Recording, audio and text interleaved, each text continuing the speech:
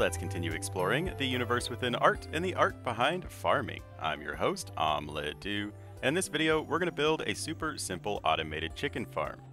Not only does this farm produce food and feathers, but you can also get eggs. So if you want to cover your world or your friends' bases in chickens, or get tons and tons of wither roses so that you can build some sort of crazy wither skeleton farm, you can totally do all of that with this really easy build. Or if you're starving and just looking for some food, you can easily build this on day one. Now I would be amiss if I didn't mention that if you want a permanent supply of food, you should totally build a passive mob farm, or better yet, build a villager trader for golden carrots. And I'll be sure to post links to all of those videos in the description. But for this episode, we're going to look at two different styles of chicken farm so that you can decide which one fits your needs the best. If you want it to automatically cook your chicken, or if you want eggs, or if you want a lossless version that gives you the raw chicken instead, all of that will be totally up to you. And here are the materials that you will need in order to build this farm. All of the stuff in my hotbar is the bare minimum, but you don't actually need glass, you can just use a slab instead. You also don't need the comparator, the lava, the lever, the redstone torch, the lead, or the seeds. All of that will just depend on which version you want to build. So if you don't want to go to the nether to get quartz for a comparator, or you can't find lava, it will all be okay. No matter which version you want to build, they all start off exactly the same. Simply place a chest with a hopper pointed into the back, then diagonally behind the hopper we need a dispenser facing the front. Now we need a slab on top of the hopper. Then we want to surround that slab in either solid blocks or glass. Now the block directly above the chest either needs to be a glass block or an upper slab so that we can open the chest. But for everything else, it doesn't matter, glass just allows you to see the inside of the farm. But then we need a hopper pointed down into that dispenser, and if you want to use the lava version that will automatically cook your chicken, we're going to place a lava source so that it is floating above that slab. But if you can't find or don't want to use lava, we'll talk about that later on, but basically you just replace the lava with a solid block, but everything else remains the same. And again, the glass is totally optional just so that you can see the chickens inside of the farm. So you can always use solid blocks instead of glass if you so desire. But now we just need to load in some chickens.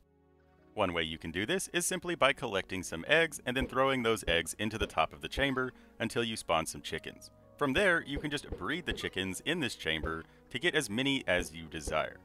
And even if you only get one chicken, that chicken will start laying eggs in here, which then you can throw into the machine in order to get more. Or if you don't want to wait on eggs, you can just go catch chickens using seeds or leads. Now, one trick to moving mobs around with leads is that if you attach the lead and then pillar up with blocks or scaffolding, that mob will just kind of float around and follow you. However, chickens are more annoying because they fight against you. You know, they try to fly, so odds are that they will get stuck on your pillar of blocks and try to fly away from you. You know, but moving around and jumping around will eventually get them unstuck, and now once you have them on the top, you can just simply lead them in. Just crouch and try to get behind them so that you can push them in the hole. Now if you can't detach your lead because there are too many chickens inside or something, you can always just cap the top and then walk away. The lead will break, but then will get picked up by the hopper and end up down in your dispenser for you to collect. Also, this is where eggs will end up if you're waiting on those in order to spawn more chickens. But really, the easiest way is probably just using seeds. Chickens will follow you as long as you are holding seeds, so just build a ramp so that you and the chicken can get up here, then just break out the block, use a trapdoor, or push them in like we did before. Once you get your chickens loaded, we just need to build the redstone. So first we're going to look at the design that uses a comparator, because this one will be fully automatic. However, just know that if you don't want to go to the nether to get the quartz for the comparator, you actually don't need the comparator at all. And we'll take a look at that right after we build this. So you need a comparator on subtraction mode, looking at the dispenser, then 2 solid blocks with redstone dust in between those blocks, a repeater on this side facing toward the front, and then 2 pieces of dust. And so now this will automatically load the eggs into the kill chamber as the chickens lay them.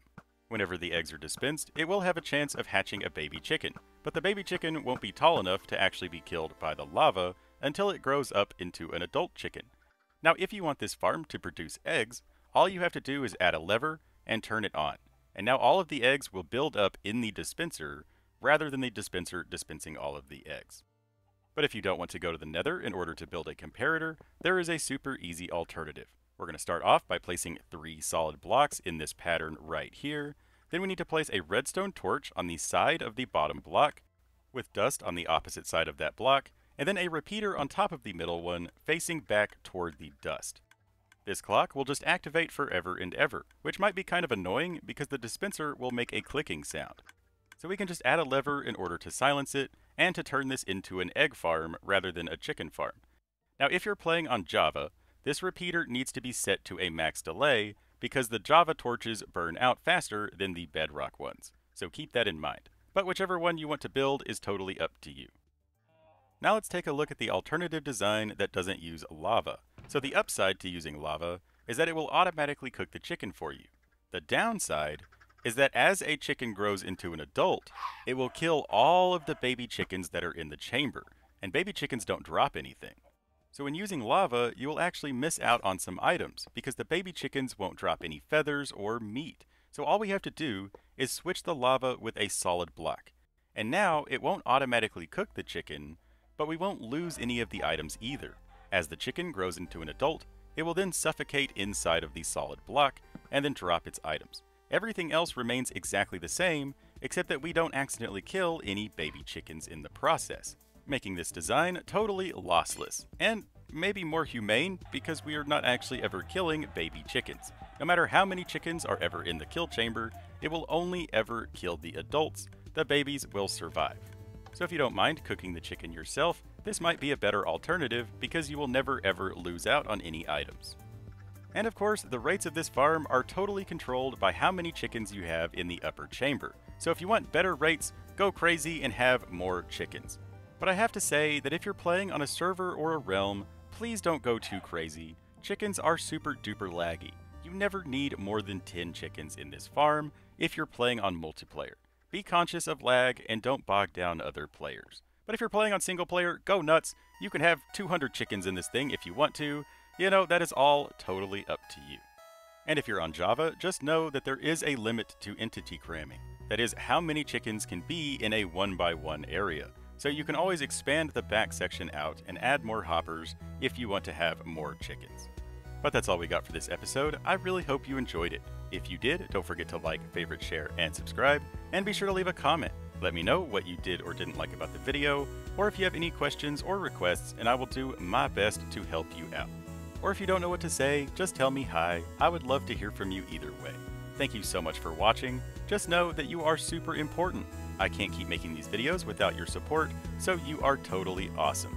And I hope to see you again soon. But until then, I've been your host, Amaledu, building a chicken farm with you, and reminding you as always, don't forget to have fun. Bye-bye!